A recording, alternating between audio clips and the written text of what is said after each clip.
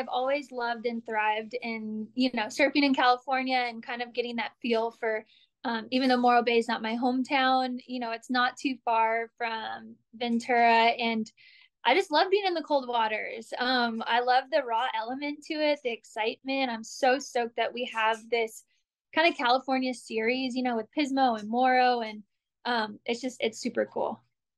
It's funny because I'm 32 now, so it's really strange every time to hear like, oh, Sage is like the older veteran, the experience. There's like a sweetness to that, and then there's also the excitement of this next generation coming up, and girls like Sawyer, Kira. I mean, there's so many. Leilani from Costa. Like, I love this younger generation, and they're surfing so well, and it's really cool for me. I feel like there's like a mentorship in a way, and I think a lot of people would still be bummed that they're beating me, and I'm really stoked for them to gain that confidence through that experience. And this kind of SLO CAL Open series is so beautiful. I mean, the California coastline's incredible. Pismo was amazing, and we had some really big surf, which is fun too. Northern and Central California is kind of known for that. So I still love the challenge. I love pushing myself and going through equipment and that whole process. And it's so enjoyable. For me, I'm always going to love competing. So much of my life, the majority of what I know now has been dedicated to that. It's been dedicated to, trying to win the QS, or now it's considered the Challenger Series, to being on tour, to staying on tour.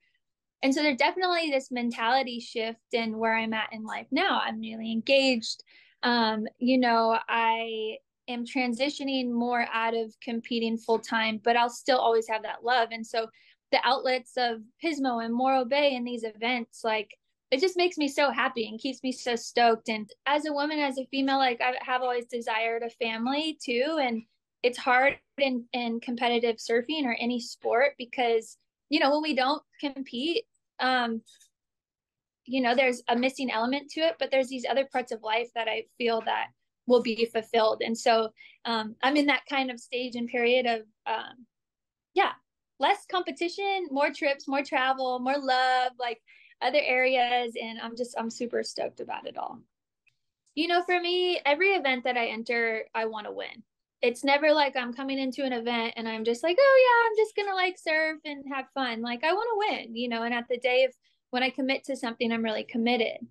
I think something that I always kind of look back on, or recently, it's like, I remember when I was 17 and I won the US Open Pro Junior, and I was so young. And like, for me at that time, I was heavier, like a teenager, like just so much going on, so many feelings. And, I remember winning that and then going on, 10 or 12 years later to win the US Open for the first time as a world championship tour event, and then going on to win it again for a second time. It's crazy. Like, when you're a Grom, like you don't know what you're going to do. Right. And there's this cool side of being this age of going like, wow, I had no idea what was to come. And I always encourage like the younger generation, or I want to, is like, have a good attitude, be optimistic through every loss, through every win. Cause like, every single person can do anything that they want to do. And it takes that hard work and that time put into it. And I promise, like, all the girls, like it's going to be worth it. Like, surfing is such a fun life. Like, it's such a great culture. It's, there's hardships in it. You lose a lot. But take away those little things, like the food places, the people you stay with, like when you can't afford a nice place, like still love like sleeping on someone's couch. Like, you'll look back at those memories and be like, those were so fun and so sweet.